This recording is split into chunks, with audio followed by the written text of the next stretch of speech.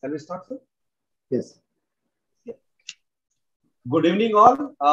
On behalf of College of Medical Physics of India, I welcome you all for our monthly web lecture series. This month, we have a talk on overview of megavoltage X-ray dose computation algorithms. So I will request to Dr. Paul, please moderate this session and start this session. Sir. Thank you, Bat. Good evening, good afternoon, good morning, wherever you are. I'm sure people from various places have joined, and we welcome you all for this monthly web meeting. Today we have with us Dr. Jerry Battista. Actually, he used to write his name as J square beta. That is the first thing that attracted me when I went to London some 2 decades ago.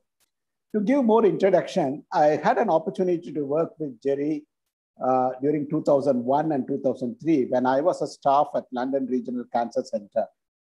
He was at the time professor and head of oncology of the University of Western Ontario.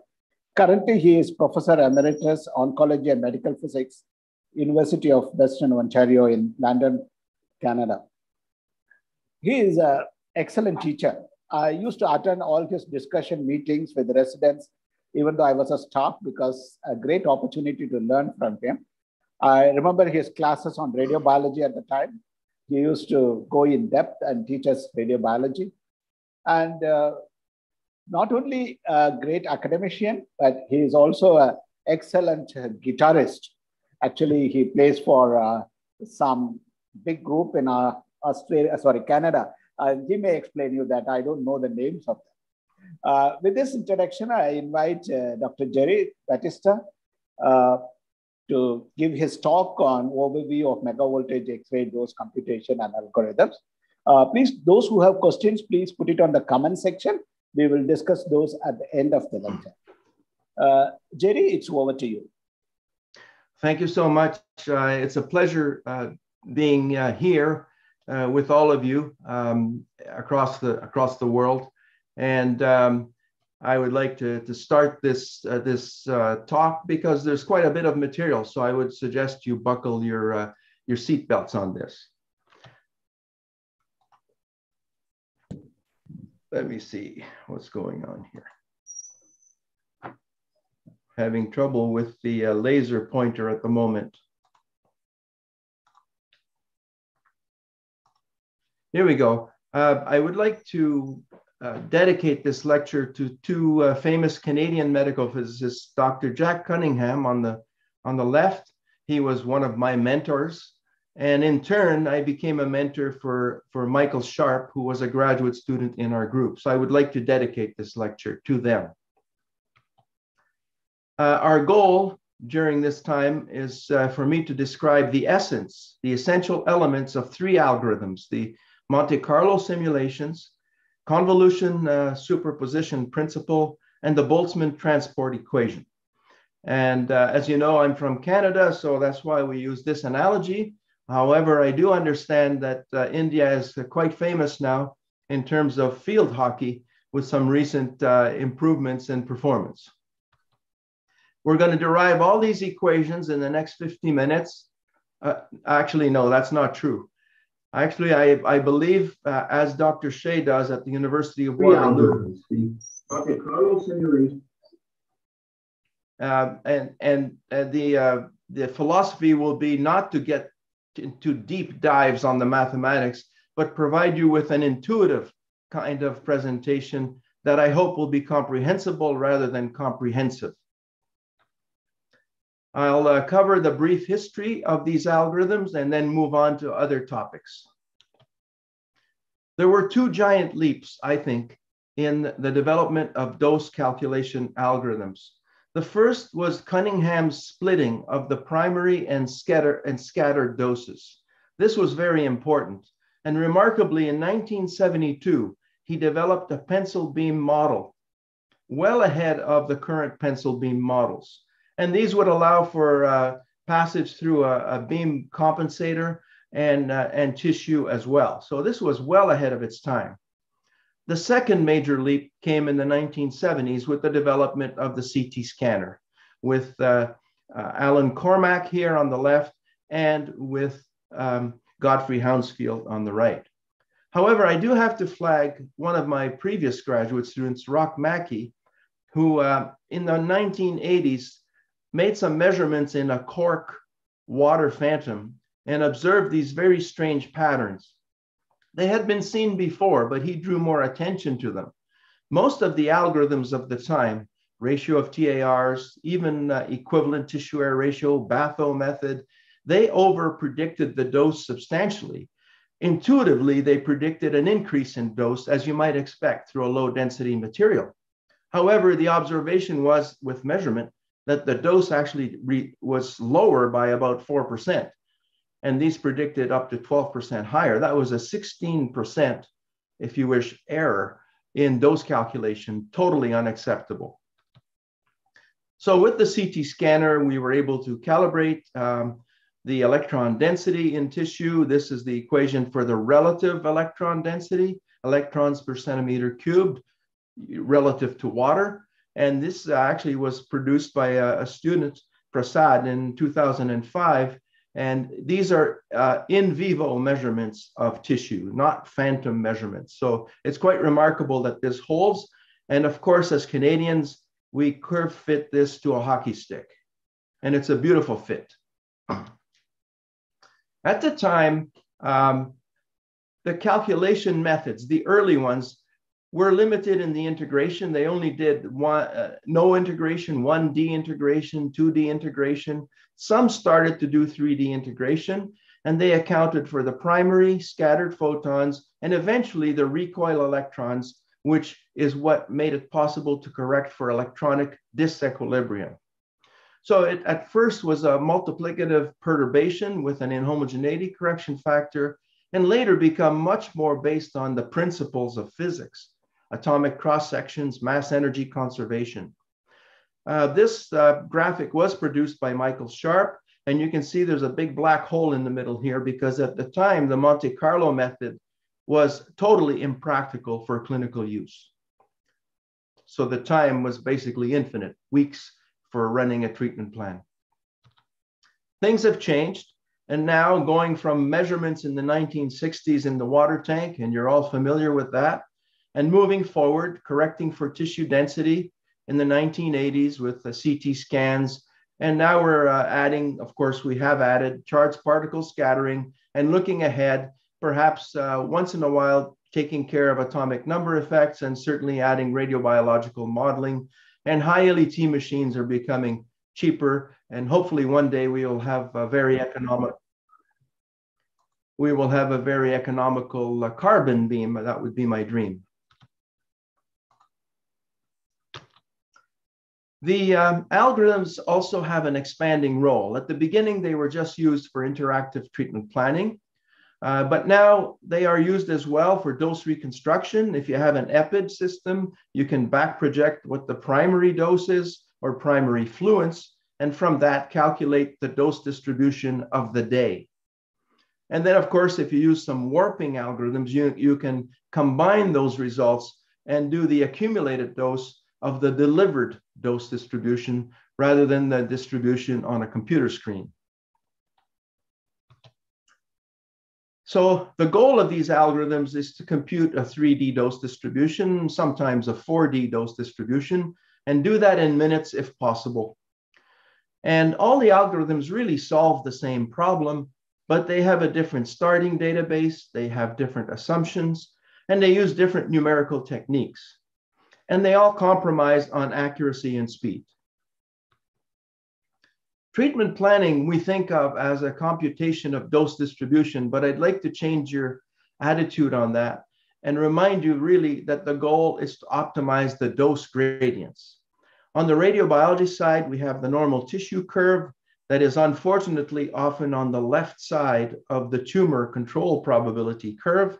And our goal is to push the red dot as high as possible and the blue dot as low as possible. In other words, to accentuate the gradient.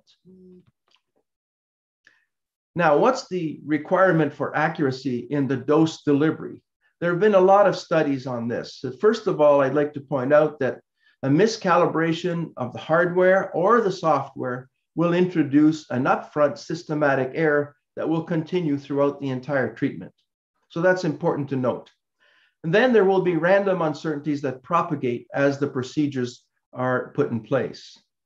There's also the possibility of a radiobiological amplification.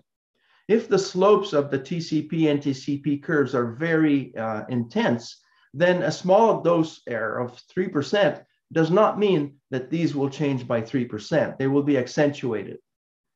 Finally, there's clinical response, and there's evidence that the patient and the radiation oncologist can detect changes of about 5 to 10%. They're observable. Finally, I would like to make a pitch that accuracy is very important for clinical trials. Whenever there's a multi-center trial, it is assumed by the oncologist that the dosimetry will be correct and consistent. That makes for a more efficient trial that completes with using a fewer number of patients, and it advances the field more quickly if we don't have to take into account the sloppiness of the dosimetry. This is an interesting plot. On the left, it shows the loss of tumor control as the uncertainty goes up. These are standard deviations, 5%, 7.5%. And you can see that it doesn't take long to lose several percents of effect in tumor control or normal tissue results. In that case, we gain tissue complications depending on the slope of these curves. But you can see that it's not a one-to-one correspondence. So this is important to know that dose calculation is only one component of this, but we need to keep things tight. Here's an interesting plot of the calculated tumor control probability using what I call a primitive method, pencil beam method. And you can see it overpredicts the tumor expected probability.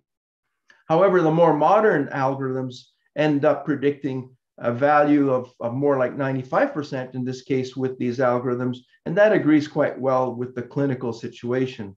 So if the algorithm is not correct, there could be a misleading of the radiation oncologist. So I would make a plea that clinical software cannot be regarded as a black box. You have to open the box. And as a medical physicist, it is your duty to open the box and to clearly QA the software with upgrades in software or new algorithm options, of which there are many now. So miscalibration of hardware and software can be misleading. The IAEA did a detailed study of the dose accuracy requirements, and they concluded that it's bad or not recommended to put a number on it, not to say that we need accuracy to 2% or 1%, but rather to use the ARA principle, deliver the dose as accurately as is reasonably achievable. So algorithm progressions have taken place because the techniques have changed, and it's important to look for unforeseen limitations, the blind spots, the hidden flaws in the calculations. And computer technology has evolved with GPUs and CPUs, so it's now possible to do things that took weeks and do them in less than a minute. And so a lot of this came from the video game technology, and there's an example of a modern GPU. These are incredible, powerful machines. So let's look at the building blocks. All of you are medical physicists. Some of you are students. So I took the middle road here. I'll only introduce the key topics that are important to algorithms. So obviously, all these cross sections are important, all these interactions. And if you had to forget most of them, don't forget Compton scattering, because that's the most prevalent interaction for radiotherapy physics. And I also note that Baba scatter comes in when it comes to electrons and positrons. And Baba was a very famous physicist in India. The interactions begin at the machine head and proceed into the patient. These are wonderful plots created by George Haydock, a graduate student with us and a member of our staff and faculty.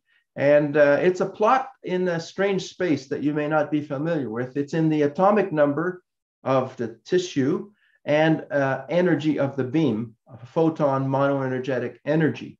And you can see that in the head region, the pair production or triplet production is quite intense. The probability is high for high atomic number materials like tungsten and for high energies like 10 MeV. But as we go into the patient, you can see this Compton, I call it the Compton volcano, where most of the interactions take place by Compton interactions. A few of them take place by photoelectric interactions, for example, when you do a KV CT scan. And the pair production does come in a little bit for tissue such as bone, but it's not a very intense effect. So these are the interactions that you should have front and center when you think about interactions from the beginning to the end of the photon travel. The other important message I want to give is that voxels do not interact independently. It's really a network of scattering pixels or voxels. Scattering can take place from one of the scattering sites to another site and then onto the point of interest. Even in water, it's complicated. And these plots were done by John Wong a long time ago, and they show you how much energy is deposited here at P that was coming indirectly through a scattering site.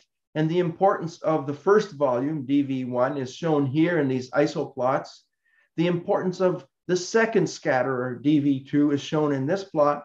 And the importance of a direct flight from dV1 is shown here. So these numbers are order of magnitude more than these first two, but it shows that nothing is negligible in scatter.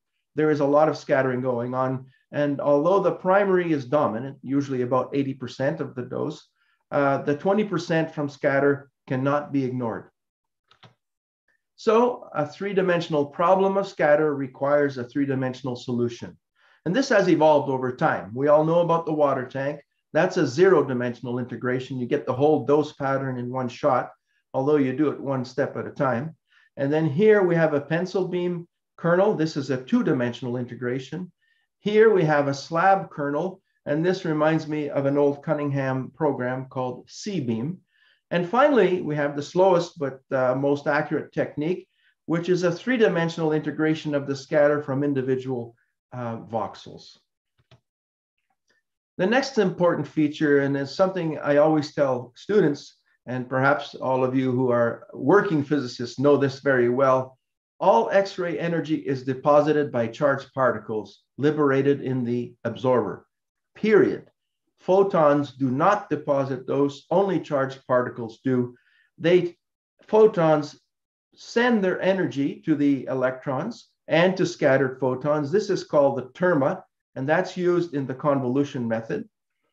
And then there's also the kerma that comes from collisions along the red path. This is called the collision kerma.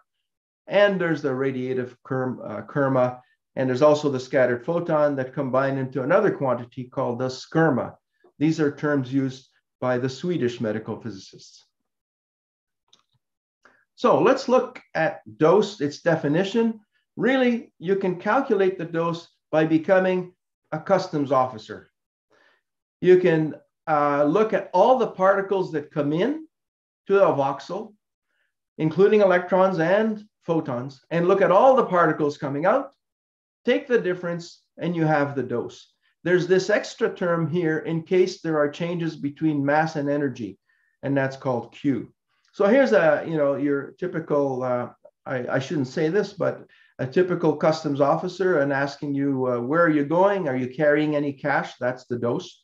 What currencies do you have? Will you make any exchanges along the way? And that costs money if you do that, or it costs money to convert currencies. And that's sort of the sum of the Qs here. So if you do this and you do it for all incoming and outgoing people in a country, you can calculate the amount of energy that was, or dose, or money that was deposited in the country. However, with the later algorithms that we're going to talk about, the Boltzmann method, a different approach is used. An energy fluence is determined as a vector quantity. And then you can actually calculate the dose by doing an area or surface integral over a closed surface, and that gives you the dose. The negative sign here just means that the energy was lost by the fluence and it becomes dose inside the voxel. And you can also convert this surface integral into a divergence volume integral using the divergence theorem, similar to Gauss's law that you all remember from your electrostatics. I'd like to put in a plug for Pedro Andreu. A lot of the algorithms do not specify what material the dose is in. Saying that the dose is 100 centigrade is meaningless. You have to say it's 100 centigrade in water, in soft tissue, in bone, or in other materials. And this is one point of confusion in many of the algorithms and a source of conflict. Let's talk about disequilibrium. This, you will know, appears in buildup regions, beam edges, in homogeneous tissue, and in regions of electric and magnetic fields, as we are looking at MRI Linacs now. These areas, I say, are the risky parts of the dose calculation.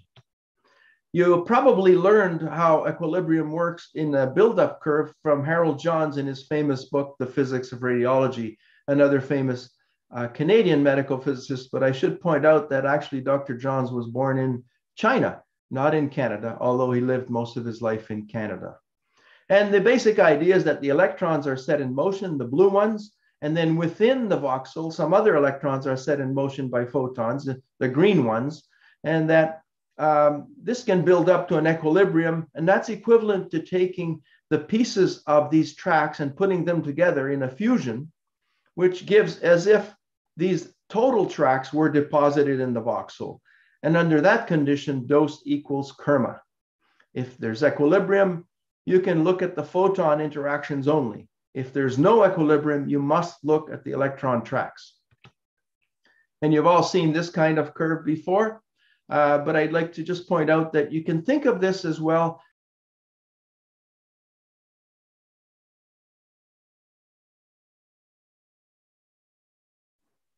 Jerry, I think you got muted.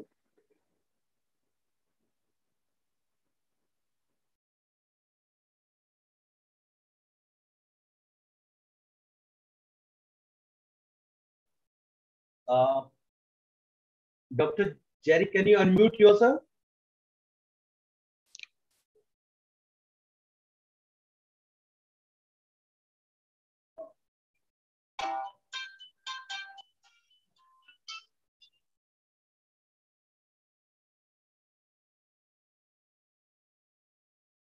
Unmute, sir. Here we go. I'm back. Yeah. Yes. Okay, yes, thank you. Sorry about that, folks. So as I was saying, you can think of that as energy being projected forward. And here's a kernel here that we'll talk about in a moment. And these are buckets, and they're accumulating the energy that was deposited.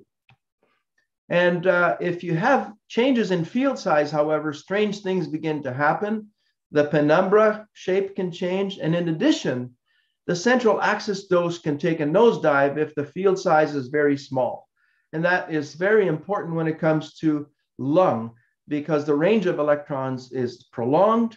And if you make the field size smaller and smaller, you can see the drop, a very quick drop in the dose within the lung. And this has to be accounted for by algorithms. I like this situation where you have a neighbor who blows or sends the leaves in the fall, which is the season we have now in Canada, to your neighbor. And of course, you can blow it all back, and that would establish some form of lateral equilibrium. Algorithms at last. This is why you came to this talk. Monte Carlo simulation. Let's talk about that first. You will see that these new methods, convolution, Monte Carlo, and Boltzmann, have added the element of non-charged particle equilibrium and can potentially account for both electron density and atomic number changes in the body. So I'm going to focus on these three algorithms today. The Monte Carlo methods really go back to Berger and Seltzer. This is Martin Berger and this is Steve Seltzer, and eventually got implemented by Ralph Nelson at Stanford. This is the first EGS Monte Carlo course. You can recognize important people here: Nelson, David Rogers, Alex Bialayev, and myself, although I'm not as important as these two when it comes to Monte Carlo. And basically, the Monte Carlo method is a series of biased random walks. The particles, a photon, can come in and create a shower of other particles. That's the S in EGS, electron gamma shower. To run a simulation, you need to have the geometry of the radiation source, the patient, atomic number of the materials, interaction probabilities, a good set of random numbers. You can tag particles as if they're first particle scattering, second scattering, etc. And it provides a good intuitive understanding. You have to average, however, millions, if not billions of these histories to get an average dose, and it will have a statistical variance. And the solution doesn't appear instantly, it appears gradually as the number of history grows. I like to use the analogy of a pinball machine. Some of you don't know what that is because they're kind of history now, but you launch a particle, you let the particle scatter, and then you score something. In our case, we score the dose. Why use Monte Carlo? It's intuitive, it's an experiment in slow motion. It can be used to correct any artifacts of an experimental measurement, and it can handle complex boundary conditions. But the downside is there is Poisson noise in the result, and rare bugs are hard to isolate because of the random numbers. An event can happen rarely, and it's hard to find exactly when it happened. And some critics, the mathematicians especially, will say, oh, this is a brute force method, it's not an elegant solution. Frankly, I don't care if it gives the right answer. I will take an inelegant solution. Monte Carlo applications have been focused on linear accelerator heads, energy deposition kernels, and can be used also as a main engine for treatment planning, or as an offline tool for commissioning an algorithm. And you've seen these kinds of diagrams before with individual tracks of the particles, and you can determine a phase space. In other words, at any location along this path, you can bin the information according to the position of the particles, their trajectory, and their current energy level. And that is used both in Monte Carlo methods and in the Boltzmann method that I will describe.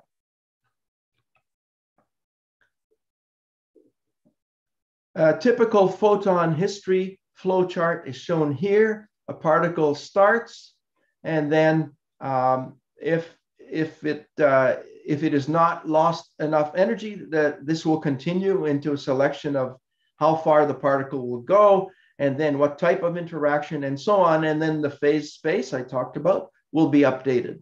And these particles are put on a stack, and then that stack is emptied gradually until all the particles are exiting the patient or have come to a cutoff energy. So this is basically what I just described. And I'd like to do the selection of an interaction because it's kind of interesting. I've used these plots again. So this is photon energy against atomic number. So if you know what material are in, for example, if I'm in bone, I might be up here with an atomic number roughly 13. And my energy might be 10 MeV, so I'm here. So I take that value and I place it here on this line. I call a random number, and more random numbers will land because they're uniformly distributed in the red zone here. So more Compton scattering events will occur and fewer pair triplet production events will occur. There'll be fewer hits here than here. And that's how a decision is made between what type of interaction occurs. Electrons are much more complicated.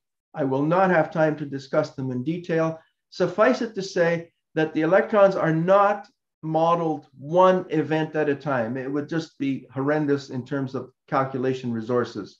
They are condensed into hard and soft collisions. So if the particle travels along the way, there are a lot of interactions, multiple scattering, and that is assigned a continuous slowing down loss of energy. But once in a while, there's a catastrophic large delta ray it's set in motion, an electron, or a large Bremsstrahlung loss of energy. These are called catastrophic events. So this kind of splitting of the tracks into soft and hard collisions is very important to speed up the Monte Carlo calculation. Now, these calculations, they're known notoriously for being slow. They take a long time. And so the accuracy is important, so it needs longer calculation times. And that depends on the field size, the size of the patient, the type of resolution, millimeter versus centimeter resolution, and the hardware.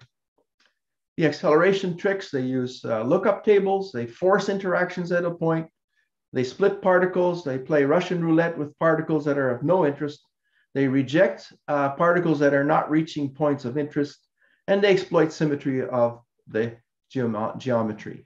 Here are some typical Monte Carlo results.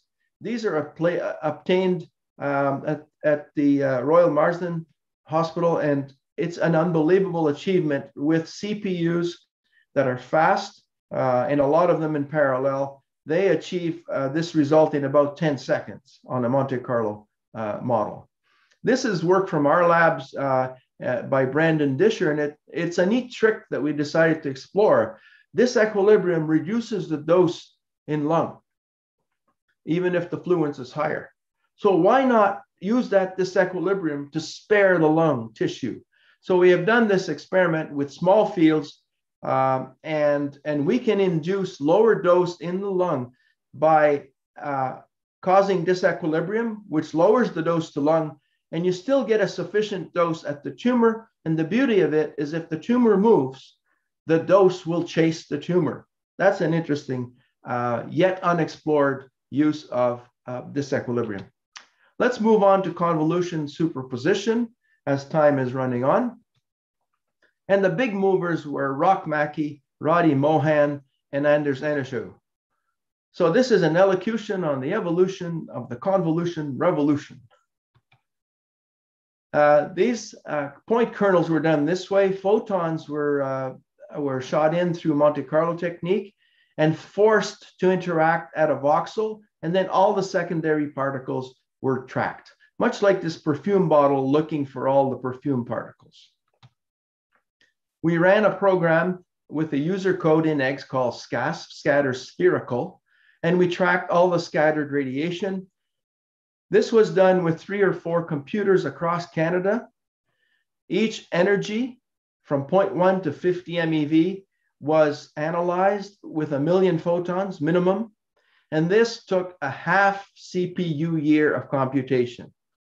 The good news is this is needed only once for the convolution method. It is recycled data and is a real time saver, and is the reason that convolution methods really became quite practical. Here are some kernels. This is the primary kernel, electrons, basically. This is first scatter. So these are particles that have scattered once and deposited those downstream, and so on with bremsstrahlung. Anders Eneshu did a curve fit. So these can also be calculated analytically with curve fit, which accelerates the use of them in convolution methods. So those of you not familiar with convolution processes, it is basically a blurring process. This is the terma, or you can think of it as the photon fluence intensity. This is the kernel. If you convolve these two, you basically add a little fingerprint at each location and you blur the dose in tissue. So that is the process of convolution. But there are some spoilers of convolution. The beam rays are tilted because of beam divergence. The beams are polyenergetic, so you can't really use a monoenergetic photon kernel. You have to average them in some way. And tissue inhomogeneities can really mess up the kernels that were done for in water only. So let's look at that. If you have inhomogeneities, there's a monkey wrench. You will change the terma, the primary fluence reaching all points. And in addition, each kernel at a location has to be distorted to account for the local inhomogeneities. So this then is a convolution that is becoming a superposition as opposed to a convolution, because the kernel changes at every location. And so this is the complicated math that goes with this. This is a convolution integral. It is not applicable in real life. You must actually look at every location one at a time. S is the sender of radiation, R is the receiver. And you cannot just assume the relative distance or the relative vector between them. You must look at their absolute locations, correct the terma, and modify the kernel. Here's an example of a convolution in water for a beam of small size, high energy beam. Here's a superposition where we took into account the lung inhomogeneity. And this is a 3D graphic produced by Michael Sharp that shows the disequilibrium in the middle, loss of dose, and the penumbral widening. Acceleration tricks, Art Boyer from Texas. He tried to use the fast Fourier transform method, but it works mainly in homogeneous tissue, not very well in heterogeneous tissue. You can reduce the dimensions of integration as shown here, but I would say with the current technology, you should really be living here in a 3D space. And the collapsed cone convolution is used extensively.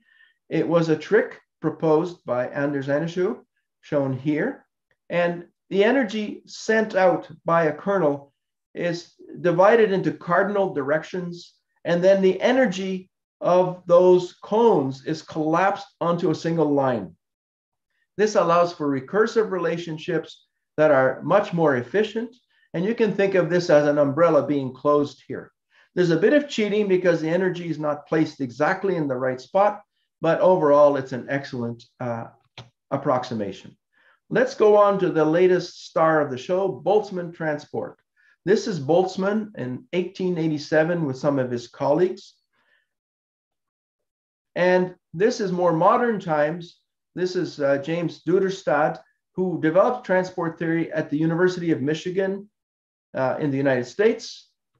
And he was joined later by Alex Bielayev, who is an expert on the EGGS Monte Carlo system. So it would have been really nice for these two to interact, and they still interact, I think, to a certain extent, and see the competition between these two techniques. Let's do an overview of these transport methods. Todd Waring is the person responsible for the implementation of this method on Varian systems. And he gave a presentation. He felt like he was a fish out of water because all the other physicists were not familiar with Boltzmann methods. At most, they were familiar with Monte Carlo methods or equivalent to share ratio or convolution or collapsed cone, but not with this. And here's the little cartoon here showing one penguin that decided to look a little bit different from the neighbors.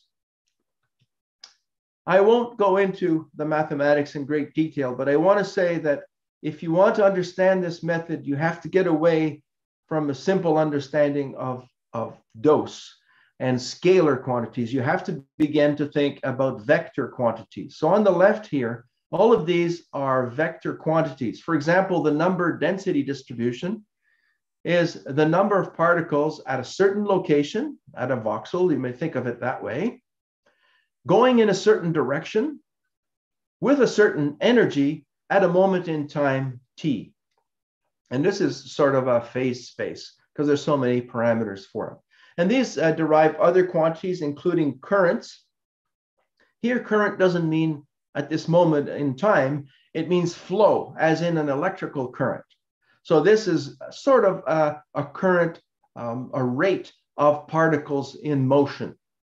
And that's a very important quantity. These can be integrated into quantities that are scalars and that we are much more familiar with. For example, fluence, the scalar fluence is here and comes from a couple of integrations of this flux density. So I won't go into this mathematically, just to let you know, you have to change your mentality and you have to think vector. And thinking of vectors, here's the phase space coordinates in more detail. At any moment in time, the particle has a location, it is traveling along a certain direction, and it is leaving a voxel or a surface, and we place this vector at a perpendicular position relative to this surface. And the angle between these two is very useful because it allows us to determine whether the direction of the particle is going out this way or coming into a region this way. This is just the solid angle d omega, similar to the solid angles you think about in the Klein-Nishina cross-section for Compton scattering. And in the end, you have a cohort of particles that fit within this cone. They're all heading in more or less this direction. And you have phase space coordinates, x, y, z, theta, phi for the direction and energy of the particle. So this is a 6-dimensional space. That scares a lot of people, but it shouldn't. If you think of phase space as a histogram, and you're familiar with histograms in 2 tags or 2D, think of the phase space in 6 dimensions as some kind of histogram where you have 6 coordinates that tell you how many particles are in that space. The other important feature is that there are phase space exchanges. Remember, I mentioned that electrons are very important in dose deposition. So we must not only track the photons and where they are and where they're going, but also the secondary electrons. And the cross sections, the atomic cross sections, like the Klein-Nishina cross section, is basically the rules that apply when particles of one species create particles of another species. And I like to think of that as playing chess. All the particles have rules on what they can do and where they can go. And that governs what particles from here get transported, in a sense, their energy gets transported to this region. So 2 phase spaces have to be tracked during a Boltzmann calculation. Think of flows as well. These are familiar flows. I'm not sure if you can see this graphic, but that's how I visualize this flow of particles in a phase space. And this, of course, is at your sink, and this is somewhere else. So net flow across a volume. Imagine the soccer ball is your voxel. Then for each place on the surface, we place this normal vector coming out. We have particles going along this direction, and that creates a current called J, the current density distribution. And we also know the energy of the particle. So J is actually a multiplication of the velocity of the particles against the number of particles that you have. If you take the dot product, this is a crucial operation within the vector space of the current with this vector that represents the area and the normal to the area, you end up distinguishing what particles are flowing, let's say, north, as opposed to which ones are flying south, because the dot product will change sign. If furthermore you integrate over the entire soccer ball, all these patches, this way, you can take advantage of a theorem, Gauss's theorem, a divergence theorem, and you can do a volume integration of the divergence of this current. That will give you the net outflow rate of energy from this ball. And the net outflow means some energy got left behind, and you can determine the dose. I have a little Mickey Mouse explanation here, but I may have to skip it. But I just wanted to point out that the Boltzmann method is really a bookkeeping exercise. If you're interested in the green photons coming into a voxel, you can track how many green photons have been stopped in the volume, for example, by a photoelectric death, or got through the volume and come out the other side. And you can also track particles that had a higher energy and caused the birth of the green photons. And if you do all that bookkeeping, you do end up with the divergence equation I showed before. And you can also calculate the dose like a customs officer, looking at how many particles came in, how much energy or money got deposited within the voxel, and it all works out. It's a Mickey Mouse example, and I encourage all of you during the replay to go through this calculation, because that is what the Boltzmann method is doing. It is tracking the net number of particles that come from volume. It looks at the number of particles that were produced in the volume. It takes away the number of particles that were removed from the volume. It looks at mathematically this divergence, giving the net gain must be equal to the gains that occurred from, for example, high energy particles coming into a histogram bin of the desired energy, or the losses due to absorption. And the goal of a Boltzmann calculation is to predict actually the electron and positron, mainly electron fluence. And from that, if you know the electron fluence, and you remember what I've been harping on, all X-ray energy is deposited by charged particles, you can calculate the dose.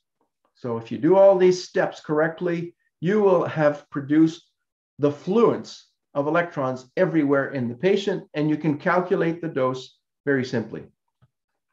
So approximations are done in the Acuros technique. Series expansions are used. There are some phase space quantizations. They don't determine the phase space at every micro loss of energy. There's some binning going on, and the physics simplifications are taken. Positrons are treated like positive electrons. That's a minor sin, and there's no Bremsstrahlung.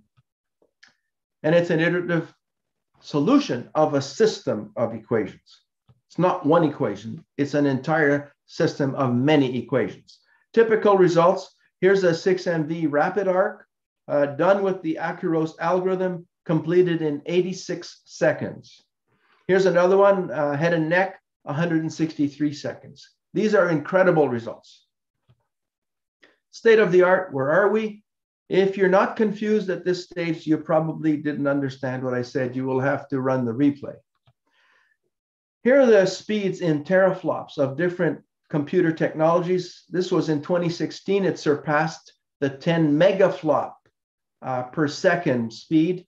And that is roughly where you have to be for a fast Monte Carlo or Boltzmann calculation. Here are the algorithms of the day. Phillips, very much collapsed cone convolution.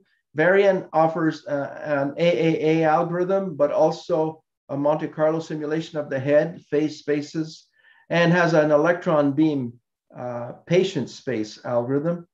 And of course has got the Boltzmann method, the Acuros. Research, collapsed cone, and Monte Carlo, but it's an expensive option.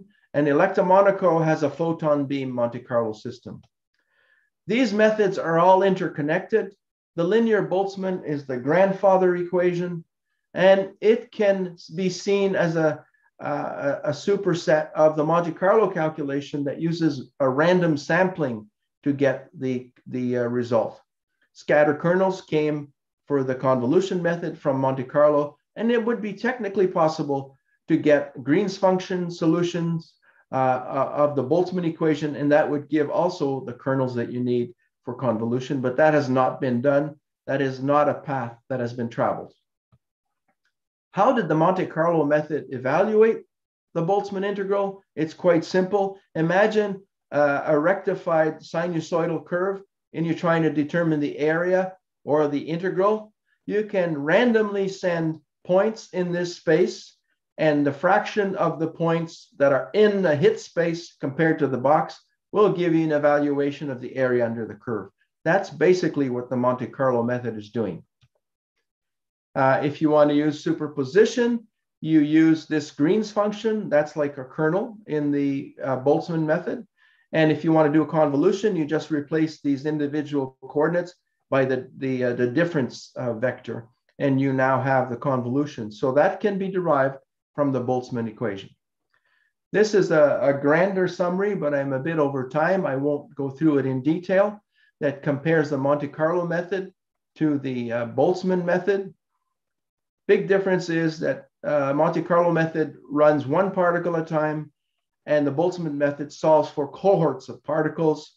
The result is definitive. It's an expectation value by Boltzmann method, and it converges to the right average in Monte Carlo method, but has noise on it. This is a plot of how computation times have allowed us to go from scatter error ratio methods, the convolution method, to the methods of today. And this time scale will shrink as computers continue to go faster and faster. This is a grand summary. I don't expect you to read it. I just want you to show you that Acuros is used clinically. operates in minutes, as I showed before, even seconds. The Monte Carlo methods, if you use a full-blown eggs model, they're quite slow, tens of minutes. But if you look at this Phi code, the DPM code at the Royal Marsden, I'm sorry, I may have said the wrong institute here before, the Royal Marsden Hotel, Royal Marsden Institute, you will find about 30 seconds of calculation time, which is remarkable. So the Monte Carlo and Boltzmann methods are complementary. Depending on the complexity of the problem, one might be faster than the other. I think we're at the pivot point right now, and it will be a photo finish as to which method will in the long term win the race. Closing words of wisdom: never fool the physics. All algorithms have hidden assumptions. Be aware of that. Develop trust. Do some spot checking. Look for black swan conditions that are rare, like disequilibrium. And these two methods can yield gold standard results. And then the big question becomes, do you trust your dosimeter? Which do you believe more, the Monte Carlo and Boltzmann result, or your dosimeter, which has readings that may be subject to artifacts? So trust takes years to develop, and it takes seconds to destroy. Thank you for listening to me. If you are interested, these are the main reference points. And this book, I'll do a little bit of an ad, is now in a paperback format and sells for about $50 US. But if you use this discount code at the publisher's site, you get another 30% off. So it's a pretty economical book for graduate students and residents and for faculty as well. Thank you so much for listening. If you have any questions, I will take them by email or in the chat line now.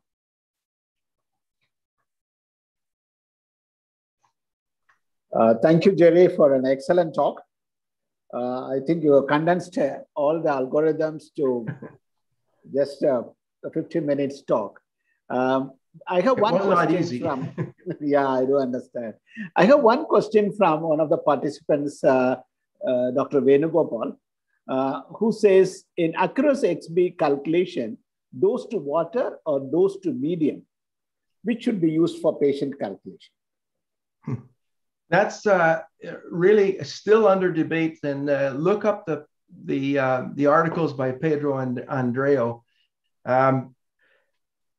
Some argue it should be water because you've calibrated your beams in water. Others argue, well, that's fine, but in tissue is more realistically representative of what happens locally. For example, if you were looking at the dose in bone and you thought that was important, and there's significant pair production, then you're better to look at that to make sure that there isn't an accented dose problem in bone. So I think it depends on the application. If both are options, you might want to look at the two and compare and do a difference map or something like that. But it's not a clear answer. And the personal preference is to do the dose in the tissues of interest. Rather than in the calibration state. But then there could be a disconnection with the absolute calibration. We can continue the discussion by email if you wish, yeah. Thanks, Jerry. I have one doubt, which probably consider me as a resident now for a moment, because I don't know much about algorithms.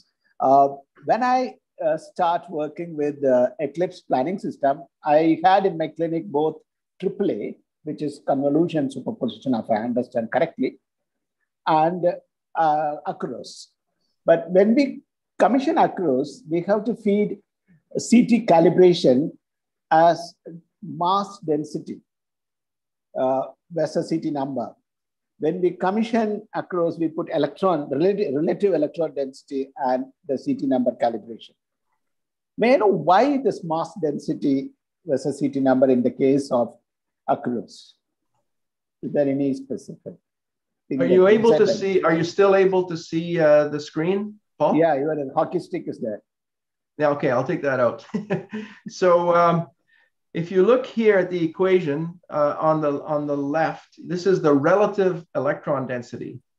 So that's the electron density in electrons per centimeter cubed of the tissue, divided by the electron density of water, which is 3.34 by 10 to the 23rd electrons per centimeter cubed. I thought I would impress you with that. And it's calculated this way. if you see here, the mass densities are on the far right. So the two are quite connected. So it's not a big difference unless the atomic number is different. And that's why we see this slope here. So the answer to the question is that in the actual calculation, the electron density in the actual algorithm is more important than the mass density. And there should be some kind of conversion that takes that into account, just in case you're in atomic number materials that are different.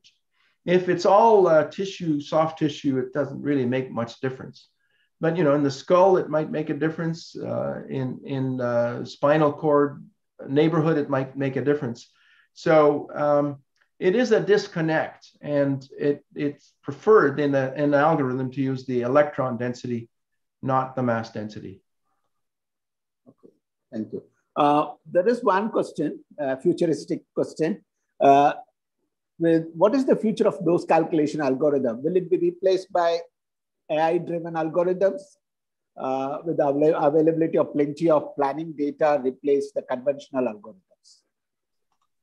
Well, it's a very good question. I'll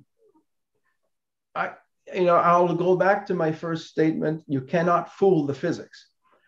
And AI has taken off, and deep learning has taken off, where you can produce distributions and contours, for example, that come from experience, and essentially a massive curve fit.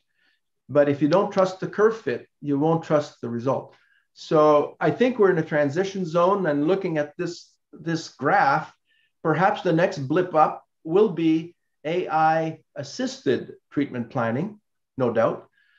But whether you would trust the algorithm, the detailed physics to a pattern recognition program, personally, I would not trust that. But I'm also of a different generation, and perhaps there's some deep learning in there that might change my mind. But at this moment in time, I would stick to Monte Carlo and Boltzmann as being closer to gold truth. There is a question on your comments on commercial photon brachytherapy algorithms. If you look, it's very interesting, because if you look at a brachytherapy dose computation, it is basically a convolution. If you think of the source as being a kernel, and then you put the sources of different intensity in different locations in the patient, then that summation is a convolution.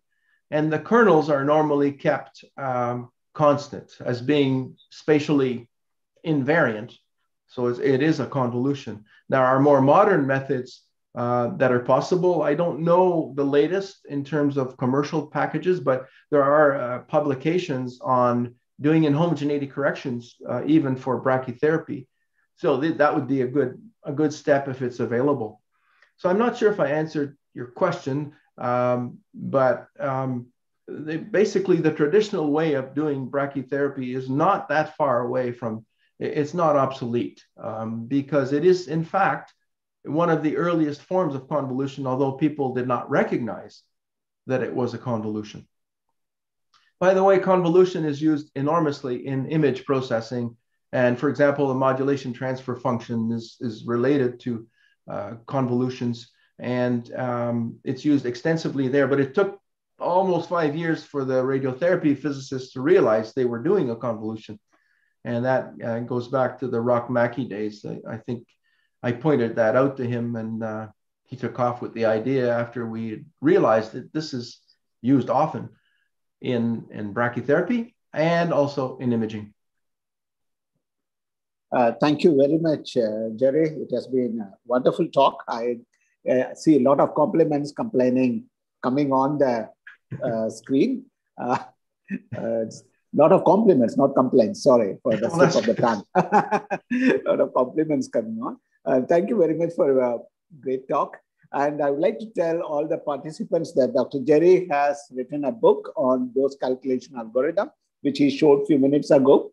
It will be a useful book for particularly for students and the teachers who teach medical physics and particularly about algorithms. I see John Schreiner there on the screen. I think next time I will contact you for a talk, John, if you're free. Okay, good. Thank you, John. Is there any other question from members? We would like to, before we close this session. Pardon? There is one question. There is one question. What is your opinion about the gold standard calculation algorithms for the heavy ions? Jerry? I had some experience with heavy ions many years ago with a project that unfortunately did not get funded. It was called MARIA, Medical Accelerator Research Institute in Alberta. And we were proposing a synchrocyclotron to produce carbon ions way back in the 1980s, which eventually, I think it materialized into the Shiba accelerator in Japan.